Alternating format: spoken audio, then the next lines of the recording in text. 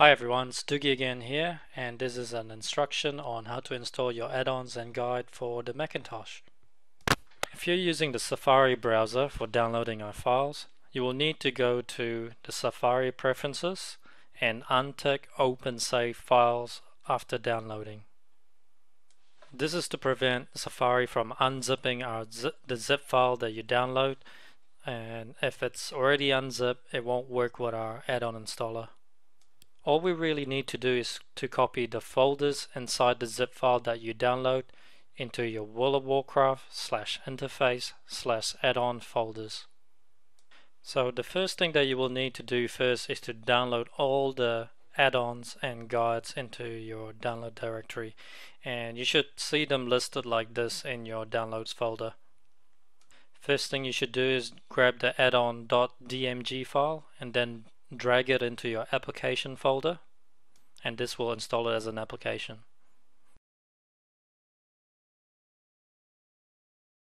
Now go to your application folder and double click Dugi's add-on installer, and this is the application window that you will see.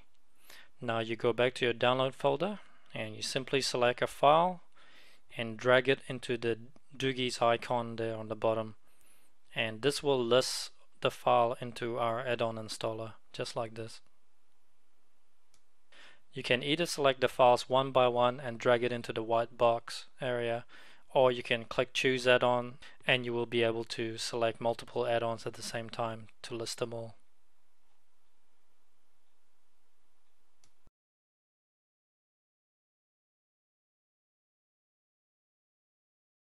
Now that we have all our add-ons listed, all you have to do is click install, and a confirmation message will tell you that it has been successfully installed.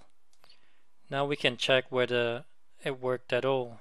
So you should go to your application folder, World of Warcraft, Interface, and Add-ons, and you will notice that there will be an additional folder called Dugi's Guide Viewer, TomTom, and Talent listed inside your add-ons folder.